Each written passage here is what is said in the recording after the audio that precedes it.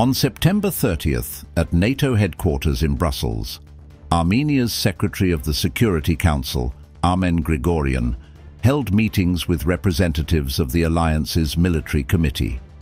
These talks led to strategic agreements that build upon and expand the pivotal discussions Armenia held with its Western allies on April 5th, as first reported by caliber.az. Despite efforts to discredit the information, subsequent events have shown that this report was absolutely accurate. According to new information obtained by caliber.az from diplomatic sources during the September 30th meeting, Grigoryan expressed Armenia's readiness to become NATO's new southern flank. He emphasized the country's intent to facilitate the construction of air bases in Armenia and host missile defense units. These bases, according to Grigoryan, would be prepared to accommodate NATO Response Force, NRF, including land, air, and special operations units. The US and France have actively supported this initiative, while Germany expressed reservations due to the significant presence of Russian troops, intelligence services, and Iranian operatives in the country. However, the US-French tandem argued that establishing such a counterbalance is essential for Armenia's gradual and institutional detachment from Russia's sphere of influence. They cited the example of Djibouti, the only country in the world where both US and Chinese military bases coexist. Following the negotiations under the Partnership for Peace program, it was decided to establish a training center for mountain infantry troops in southern Armenia, which will serve as a cover for the presence of NATO forces. In connection with this, it was agreed that a delegation from the US European Command will soon visit Armenia to plan the implementation process of the agreement reached.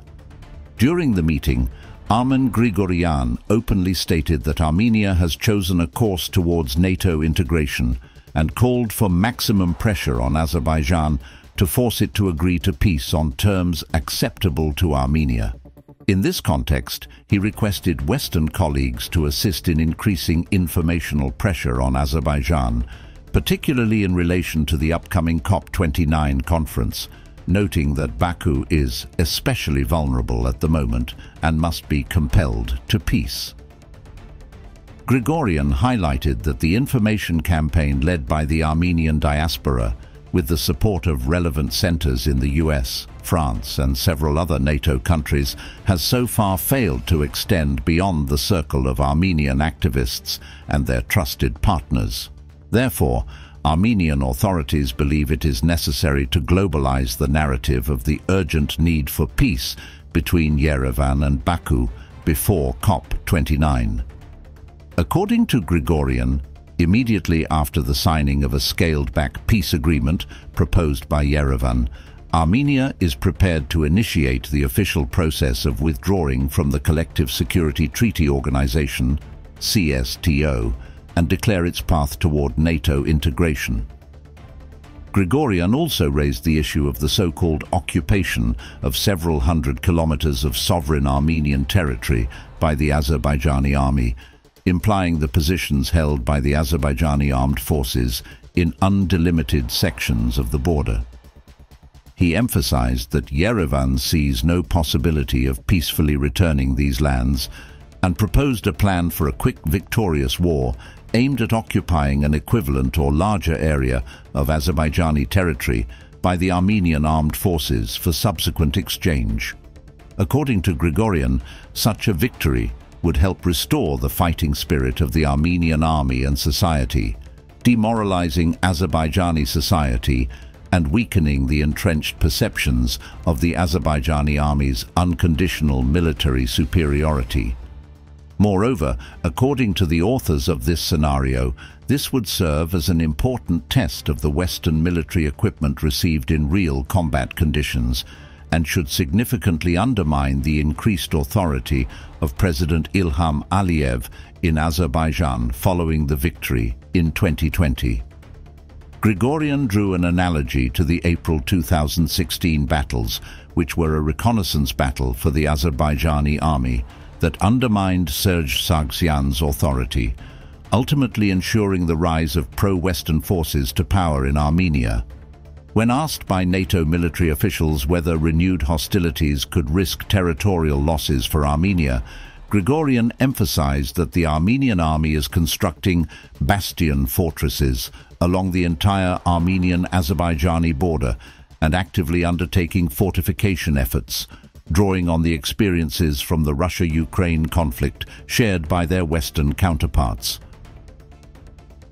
Particular attention was given to the situation in Georgia during the discussions. According to Grigoryan, the current Georgian government is friendly toward Azerbaijan, which serves as a deterrent to the region falling under Western control. In this context, the possibilities of Armenia influencing the outcome of elections in Georgia were discussed, especially in areas with a compact population of ethnic Armenians.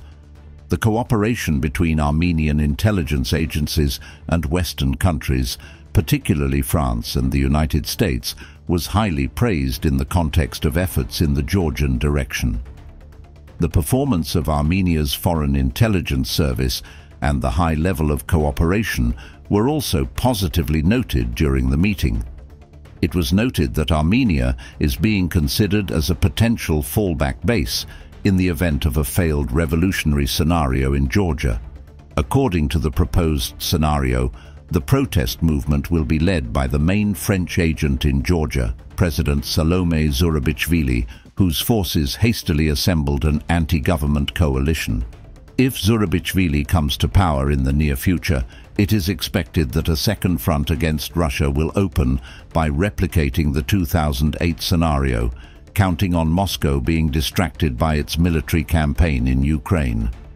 It was mentioned that during a possible military operation, the Russian military base in Erebuni would be blocked by civil activists, preventing the Russian army from conducting combat sorties into Georgian territory, unlike the experience in 2008.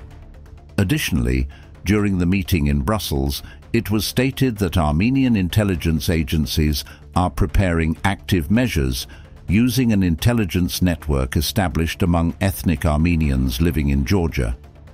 Preparatory work is being conducted in Armenia with the recruited contingent, which includes elements of street fighting. The process is expected to be joined imminently by the most experienced specialists from the Balkan countries, who have actively worked against the Serbian government. During the meeting, Grigoryan expressed gratitude for the fulfillment of the agreements reached on April 5th of this year, and emphasized the need to establish a new comprehensive defense pact for Armenia, which would ensure its security as it moves away from Russian influence. Armenia's cooperation with Western countries, particularly France and the United States, was highly regarded. However, there remains the issue of a significant number of pro-Russian personnel within Armenia's security structures, including the National Security Service and the military.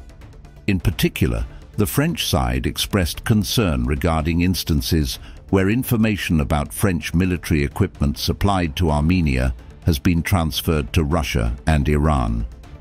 Grigoryan assured that efforts are actively underway to purge these agencies of Russian agents and requested expert and operational support from Western intelligence agencies in this process.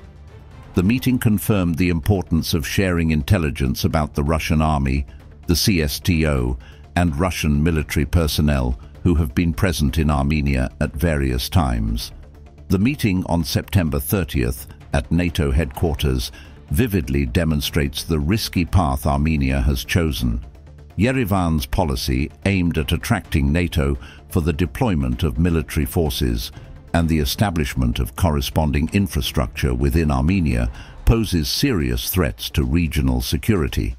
Attempts at political destabilization in Georgia and military ambitions against Azerbaijan could lead to renewed confrontation and exacerbate tensions in the South Caucasus region. Azerbaijan is aware of the negotiations and actions being undertaken by Armenia.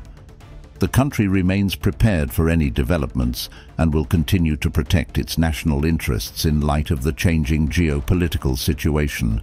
Azerbaijan possesses all the necessary resources to counter any threats arising from the actions of Armenia and its Western allies.